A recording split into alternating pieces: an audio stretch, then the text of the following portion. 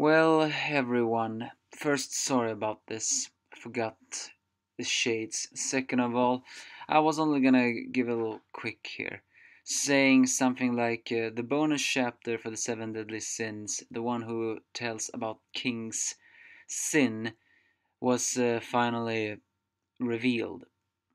It turns out also that many questions was answered, but also many were, of course, still asked. questions that were questions that were answered was, first of all, one of the reasons why King loves Diana so very much is because once upon a time he actually knew Diana when Diana was a smaller giant. Yeah, and she knew his real name too. But for them time passed differently. They met some humans and even the descendants of that humans. But apparently King suffered from memory loss, but he could not recall. He recalled memories of his past, but he could never remember where he came from or what he did. It wasn't until later that he was best friends with Helbram, the fairy. But one day Helbram wanted to go outside in the from the fairy realm and visit humans. At first, Harlequin was against that because, well, he did not trust humans. And when he met the descendant of that old man and others, he he still he got better in trusting them. However, once the time when he tried to save Helbram, Helbram was attacked by an old man looking similar to the transformation Helbram has now, and he was killing the fairies and taking their wings, thinking that humans thought if they ate fairy wings, they would live longer. But when he finally recalled that, was also the first time when he was also living with Diana. He also made Diana her jumpsuit, and also she made him promise as a fairy that he would always love her no matter what. So, so he did. King loves Diana because of that promise he has made, and because he cared for her for so very long. But then one time he saw he when he finally remembered who he was after so many years, probably 500 years or whatever, he got a shock. When he returned to a village he had slowly befriended, all the humans were slaughtered, and the bearded man was there. However, that bearded man this time was not the bearded man. It was Helbram, who had transformed into that man in order to not forget his anger and his hate. Yeah, that's true. Because he was so naive, and because he was found humans intriguing, he said he envied them how they could live so long and still made every moment count, because a fairy apparently is quasi immortal, or perhaps they are immortal. Because after all, we know a fairy can live for over 700 years. So, yeah, maybe they are immortal. And he envied that they could live so long. Diana also envied them a bit, probably because they could live so normal or whatever. But then apparently he got captured by merchants. He and his fairy friends, and the merchants tore off the fairy's wings even when he was watching. They gave him an intense hatred for all the fairies, and he has vowed to kill them all since then. And he's been doing that for 500 years, and that is one of King's sins. He got memory loss because when Helbram was going away to visit humans, King wanted to stop him because he was his best friend. But when he got memory loss, he could no longer remember to stop Helbram.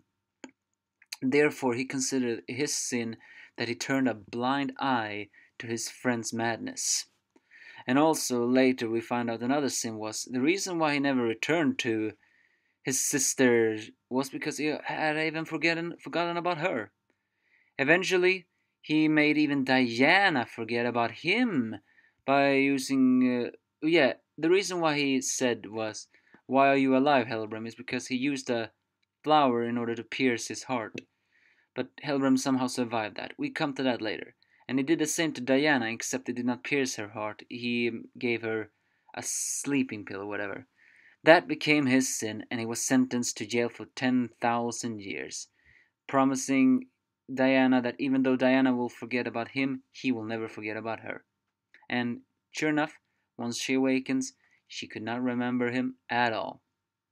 Okay, here were the questions that was so eagerly answered.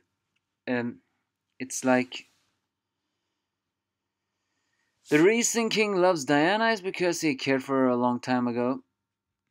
The reason why King was sloth because he lost his memory and therefore could not see his friend's madness nor his sister constantly waiting. And the reason Diana has a jumpsuit is because of King. The reason his real name is she said his real name was because he had forgotten about him. And the reason why Helbram lost his loved ones was because of the humans. Oh, I'm pretty sure you saw my eyes. Sorry, this is just I forgot the shades, so even though this is lame, I have to do this. I prefer not to show my eyes, even though I know they are seen now. However, some questions were not answered according to me.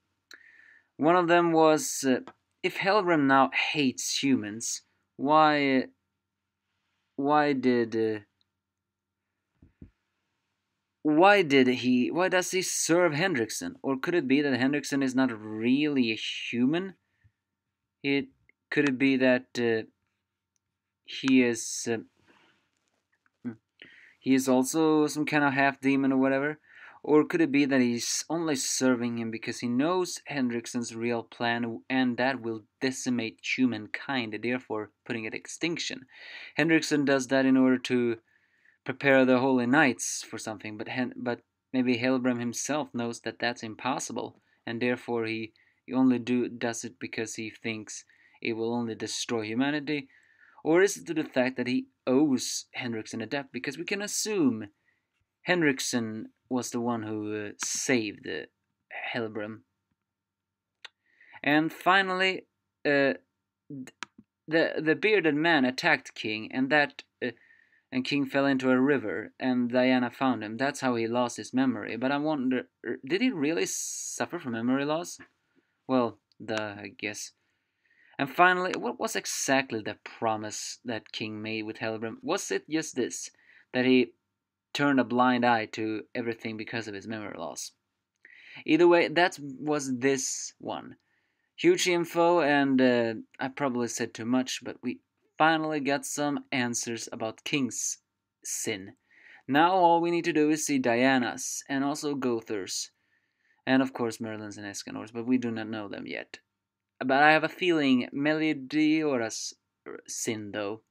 We will see that in a maiden story, not in a side. I'll see you in another.